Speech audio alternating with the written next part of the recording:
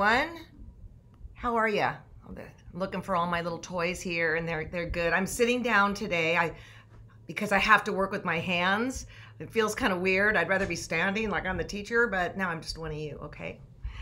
They're putting on a roof next door, so if you hear banging and all that, I've shut the windows, and I think that will make a difference. So I have just had a lot of fun doing these, and I'm not going anywhere, but what's really the payoff that's coming right now are you guys are sending me pictures, and I absolutely love that. So I would like to share with you, and then I'm going to show you some red work. I'm going to talk about what's new at the site and all of that really good stuff, okay?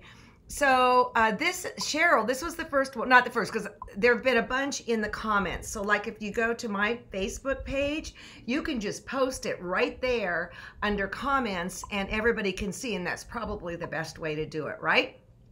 Oh, also this right here, this is my camera so that when I do the red work, I can get in there and show you. So that's pretty cool, huh? But I have to have it hovering right next to me. So I see people are joining us from all over the world, which is absolutely lovely. Okay, back to this one. There we go. Doggone it. Okay, let me go up here. There.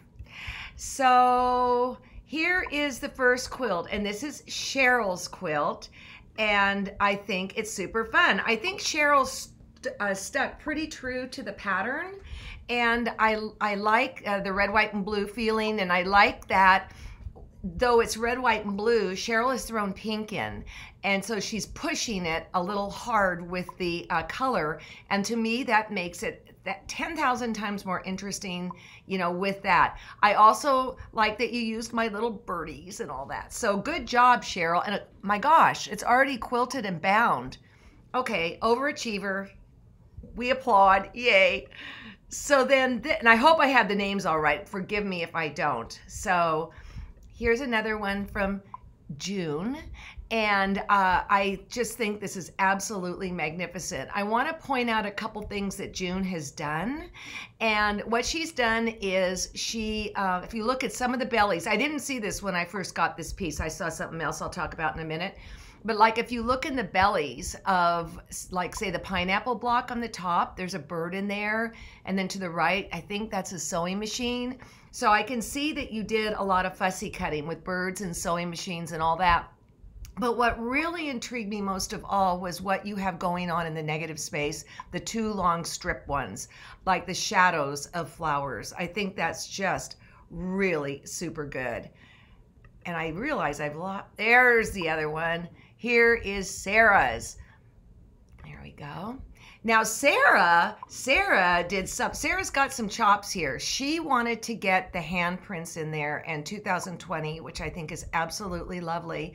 So I believe she told me she upped her sizes to 8 inches, I think, her block. So here's somebody who's taken advantage of this crazy little book that we'll use again and made it better. And I do really commission you guys to make sure that you do put that it's spring or whatever, COVID, everything that's going on. I would put it on the label because these will be really historically important quilts in my humble opinion. So thank you so much. People, what we're gonna do today is we're gonna work on this pattern here, right? And people were having a hard time finding it on our page. So I'm just gonna run through this, all right? If you don't know where to go to get this thing, you're gonna go to the front page of thequiltshow.com. And you can see to the right there is where you go get the PDF. But before we click through to that, we are into the Masterclass Quilt Piecing 2. It is not a separate class from the subscription that you have. It's rolling in as a show number. You can see here it's 2612. 2611 was quilt piecing number 1. So people are getting all shook up trying to find it on my Facebook, trying to find it here and there. It is simply a show, but I can definitely see how that could be misleading. So anyways, when you click that, you're going to go here. It's going to take you directly to this. And you could see down there in the bottom left, it's cut off here because of my overlays. It says view this project. So you're going to click view this project, and then it's going to take you to this page. And this is where the confusion starts. You have to scroll down. You cannot see it here. You can see the rare bear thing. You can see the Tumbler quilt block pattern, but scroll down and it will take you here. And there you've got your PDF. So that's how you get the pattern. And another question, because I talked about this in the book, so I can see the book that Shadow Redwork.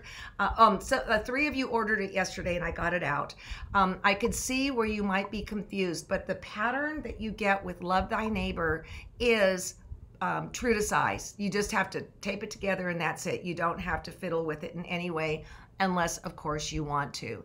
John was all about, well, maybe you should do Love Thy Neighbor in red and put it above and below. Hey, I designed the pattern. I'm giving it to you. Do whatever you want. It is yours.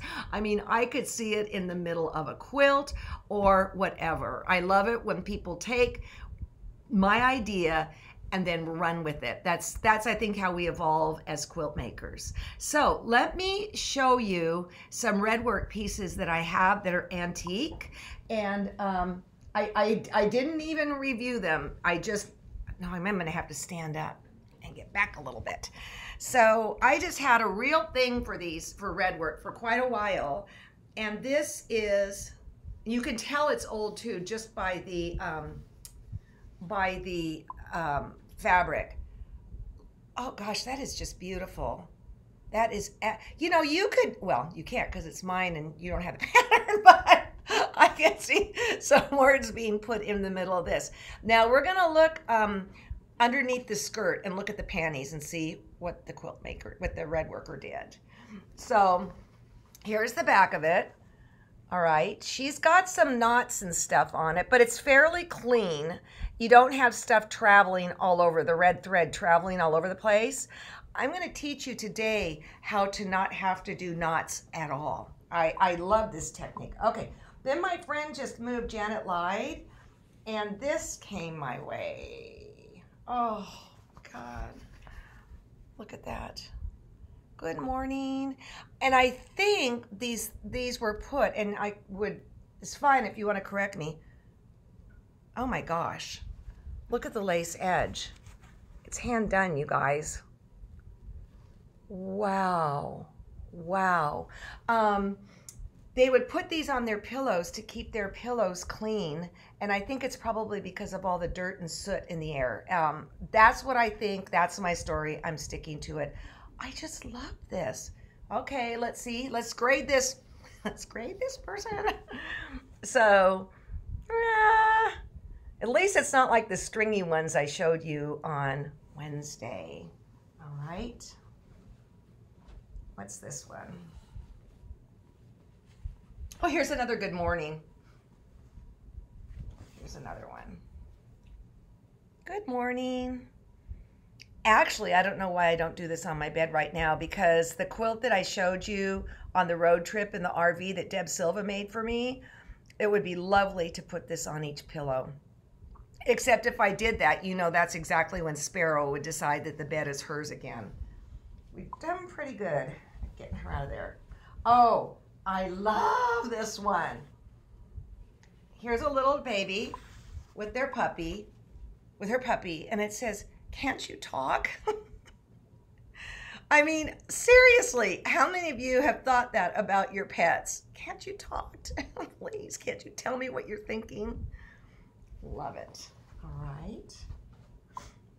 And then this one, in my book, is kind of cray-cray.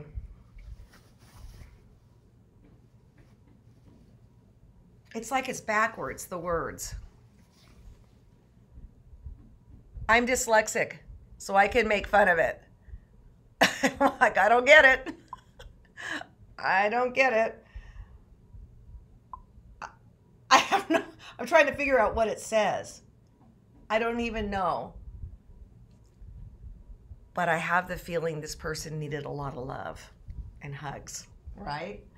And then here's the one, the petticoat. What's it? Wait a minute. What's this one? Oh, that's one of mine. Okay, well, this is from that book, Shadow Redwork. And this one says, I love you. Well, I don't know. I don't think it's in the book. I just did false advertising. It's not in the book. Okay, but look at this. Imagine this. I'm going to have to, I know when I step back it screws up the sound, but let's start with the lady that wore this. This probably wouldn't even fit on my left thigh. Okay, so I'm gonna, it's her petticoat.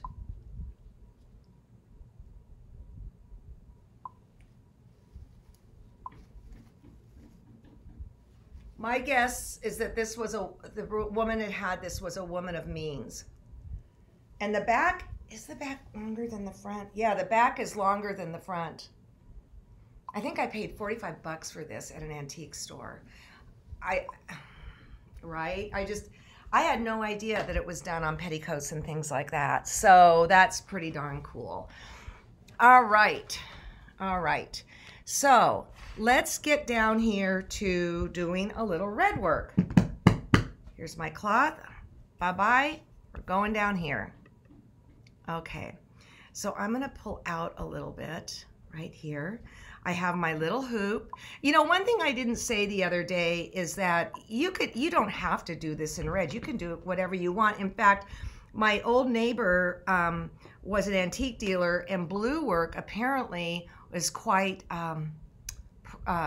precious. If you find an antique blue work, something, you've got a find here.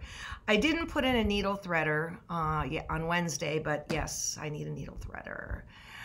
And then I've got my needle. I don't know what brand it is. I don't know, but I know it's sharp, and it's this is my coveted needle that I use for like everything, all right? So the first thing I'm gonna do is not lose this needle. I just drew this out on Wednesday. I'm going to put this down. Again, this hoop is about, I'm gonna work on this. This hoop is 4 inches. Take it apart. Put this one underneath. You know, little kids can do this. And I did it with, I shared a while back, I did it with my grandies down south, and I think Lev was 6. And I had her do her handprint and do a heart, and did a running stitch, different than what we're doing here. And she could do it, and it's quite a precious piece. So here we have this. All right. Then the next thing is the floss.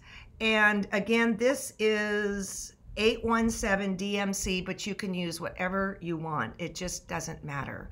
Now what I'm going to do is I'm going to show you. Let's see. Let me pull out. Okay. I'm going to find the end here. And you know, with this thread, this DMC, it's 6 strands, right? It's 6 strands. So what I'm going to do is I'm going to pull out double of what I think I want the length to be. All right. Let me go up here to the camera. All right. So I'm going to pull out, this is about how long I want the piece, the thread to be. So I'm going to double it. All right. So I would guess that this is about 18 inches in all. Gosh, probably more than that. Now, the way I learned was you would just pull off two threads, right? You're just going to take off one. And now is when you, there, I'm just going to pull out one.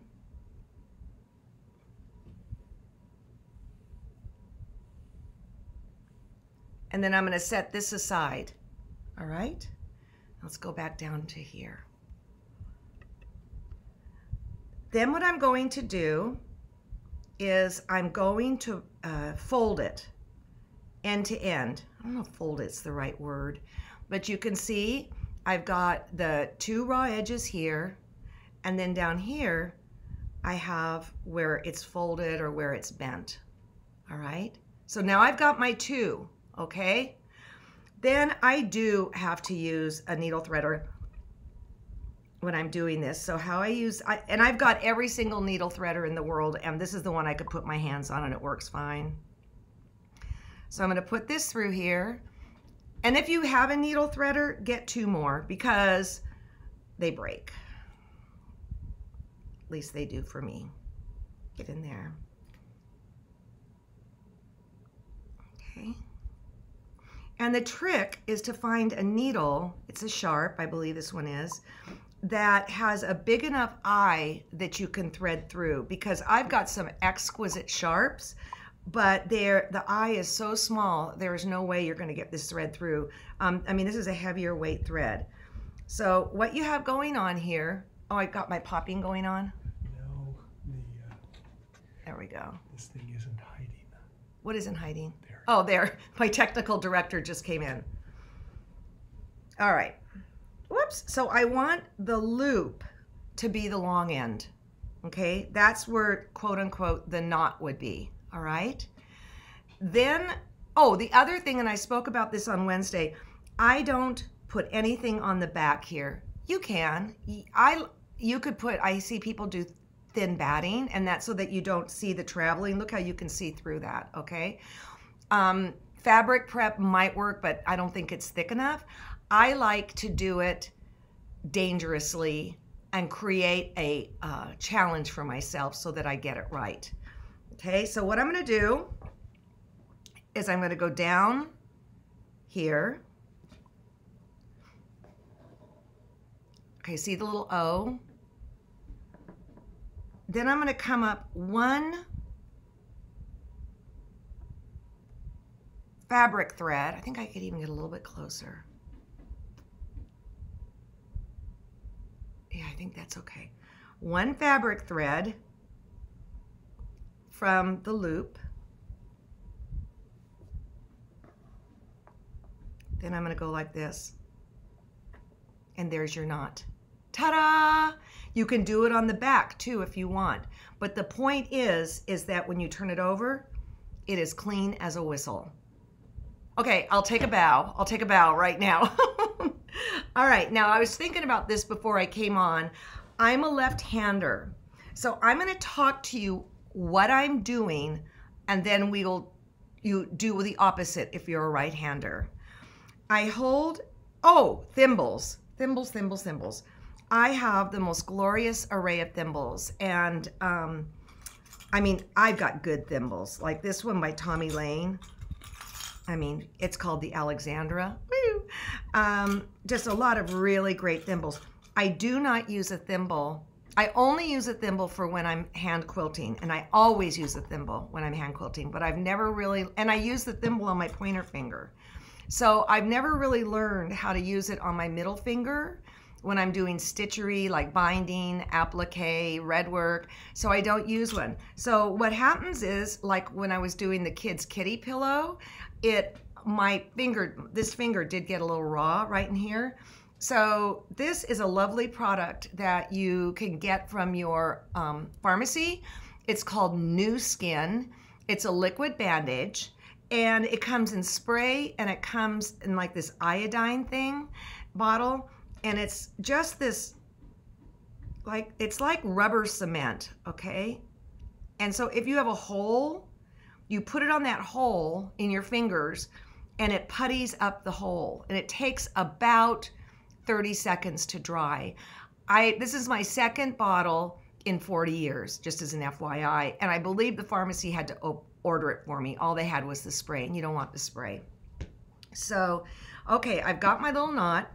I'm going to hold my needle with my left hand. I'm a left-hander, okay? And then I'm going to hold this thread to the side with my right thumb. So if you're a right-hander, you would hold the needle with your right hand and pull this thread away with your left hand. Then I like to I take a little stitch about like this. Let me go and, okay. And I go like that. I'm going to pull it over, and I'm going to stitch again. And why this is important is that you want the threads all marching in the same order. Let's take another little one. Is it clear, John? As soon as John comes in, I get all nervous, Nellie. Keeps back. Okay. The hide keeps coming back. Okay. So when we tape in Livermore, I am so freaking excited about who's coming and the field pieces we're going to get. And 2 of the guys from the Colorado set are going to drive here to work with us. And they aren't even charging us days on the road or anything like that. I love these men. And if you've been on the show, it's Zumi and Huck. That's who's coming. Now, you know, Ricky is not going to be here.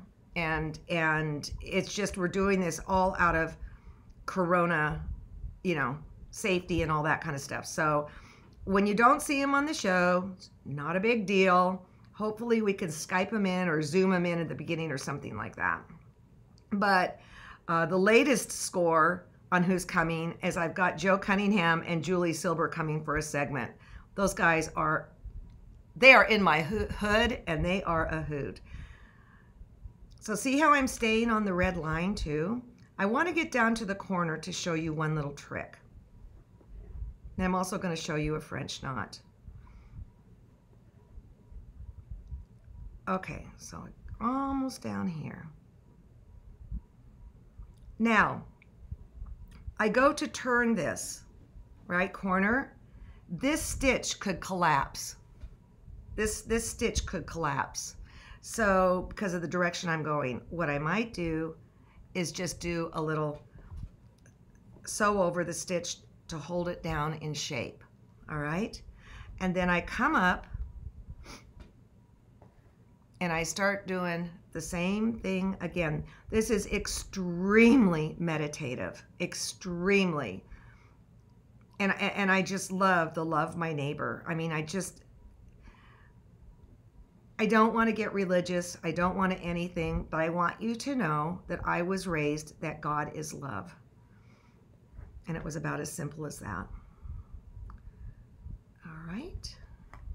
Okay, so let's say so one of the tricks is, okay, I come all the way around here. I am not going to jump across behind. I want the back to look as good as the front. I learned from a master embroiderer that the back actually should be as solid as the front, and I've never quite gotten there, but here we are. I don't want to put a knot in this, right? I mean, it's just so beautiful. I mean, there's where we started. So what I'll do then is I'll just slide under the stitches. If I want to knot it, sometimes I do, sometimes I don't, I will go in the same place. It's so arbitrary. I will wrap this thread around here, kind of like a French knot, hold my finger on it, pull this through, and there you go, you got your knot. If you want, you could do one more. And then the snips that you use, I mean, I just got these and I love them because you have no chance of going like that. Because they're rounded, I can just go like that. So these are really great. I use them for my machine quilting too. Okay, so now I'm going to do a French knot. It would be great if I could start with a new thread, but I don't want to waste this either. So I am going to put a knot in, but man alive, I am going to trim that sucker down. You know, and actually I'm not even sure I really would do this. I'm not really, I might even, what would I do? I might even start with a new one and just start with a fresh thread.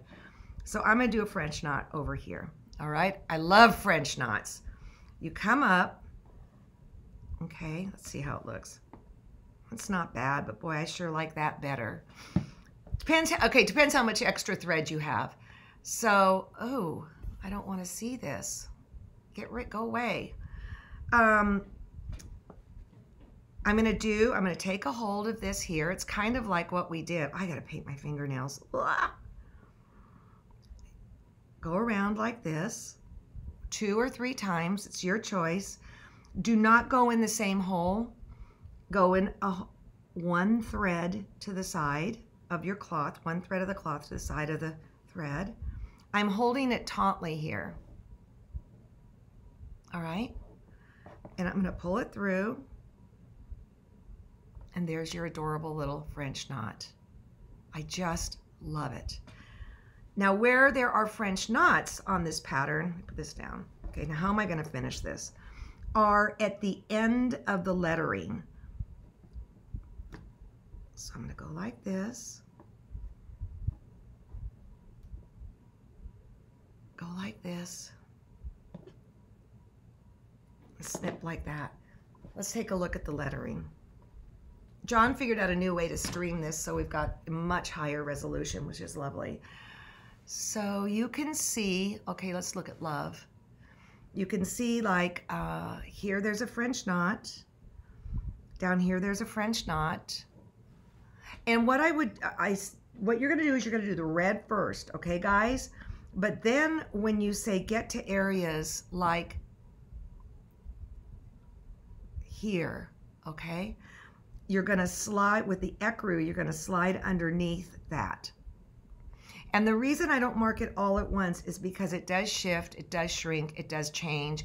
And the last thing you want is for things to start smearing all over. So you are gonna have to go under. And I suppose you could do the ecru first, but I think it's more important to do the red first and then get underneath the red with the ecru, all right?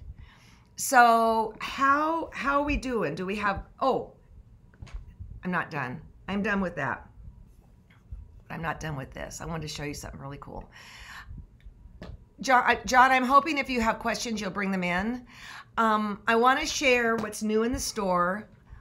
Remember, if you get shipping over $100, or products over $100, shipping's free. But people, we have been waiting for this. The 60mm rotary cutter, woo! It's in the shop, so I'm very, very excited.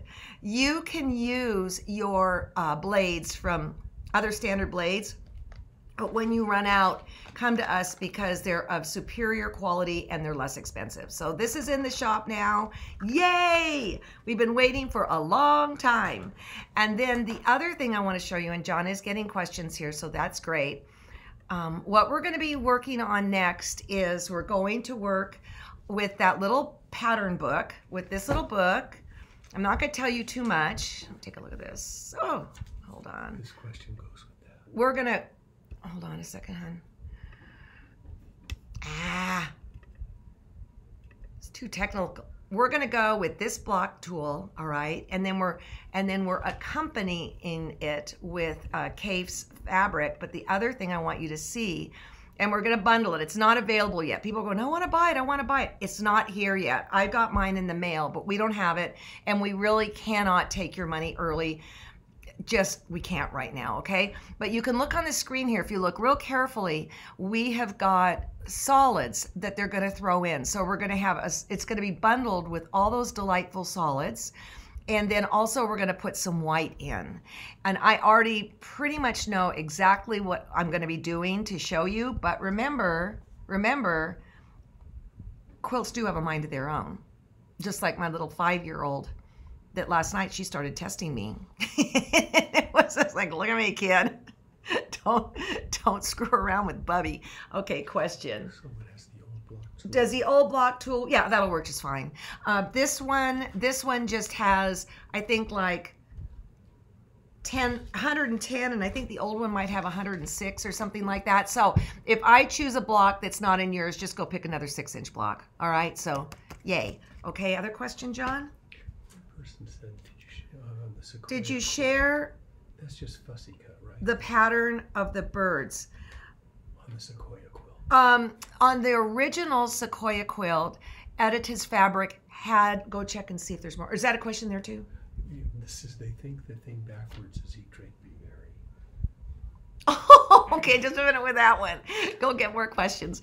The original fabric that I did the Sequoia pattern out of, Edited had birds in that. So I just took that off that. And then when I had to create the deal was we had too much fabric left over. And so I said, just give me a bundle and let me play with it and make something.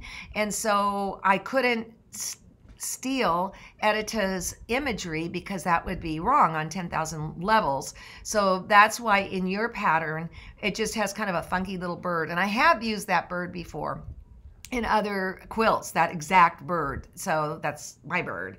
Then this is like hilarious. The backwards one, I'm gonna like it even more if that's what it is. Eat, drink, and be merry. Yeah, baby, that's my motto. Eat, drink, and be merry. So I hope this stitching gives you something kind of fun to do this weekend. And then this next week, I will do the thing on quilting design. That's going to take 3 days. And then hopefully I could talk about binding and a couple other things. The Cafe fabric and the solids, the first shipment is already on its way. As soon as it's in our hands, we will take your money. Do not want to take your money till it's in our hands, all right?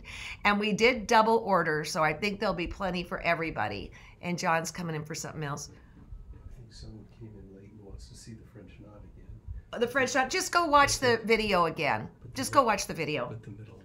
But any kind of threads for embroidery, you know, you can do any kind of thread you want for embroidery. It's a you know, there's so many threads out there.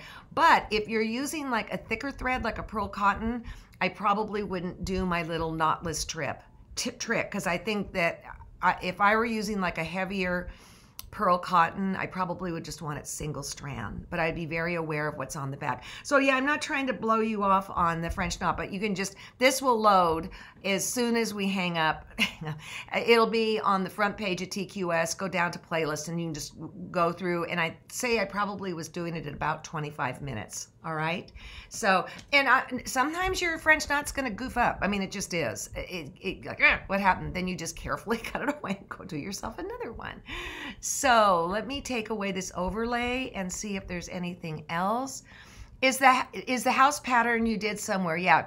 Yes, the house pattern, go to the front page of thequiltshow.com and start clicking through. When you finally get to the page that you think it should be on and it's not, scroll down. Scroll down. You cannot believe how many people, it's not there. No, it is, scroll down. It's actually funny when we're doing things on the website. We're like going, people don't scroll, man. They don't scroll. They don't know. Maybe it's because I'm a dinosaur. It's not on my page. Yes, it is. Scroll. And it will, then you'll upload it as a PDF and you can just print it out, and it is to scale. It is the right size. So anyways, you guys, I so appreciate you hanging out with me. It's you're making my life, I get very lovely notes from you, and I thank you for that, but you're making my life a better place. So it's getting me through all this craziness. It's just a little, I'm with my people, we're all together, and just help me keep passing the word, because the fact that we are on here from all over the world, as well as all over the United States, speaks volumes to who we are as quilters, right? So I'll see you next Monday at 10 o'clock Pacific time. Have a good one. Bye-bye.